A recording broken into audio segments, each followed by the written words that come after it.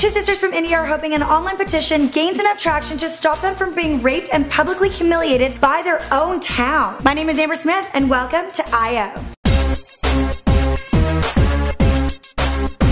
So according to reports, an all-male council ordered two girls to be raped in Bagpat village near northern Indian state of Uttar Pradesh. This is all because their brother eloped with a married woman. I want to know, guys, do you think these girls should be punished for their brother's mistake, or do you think he should take responsibility?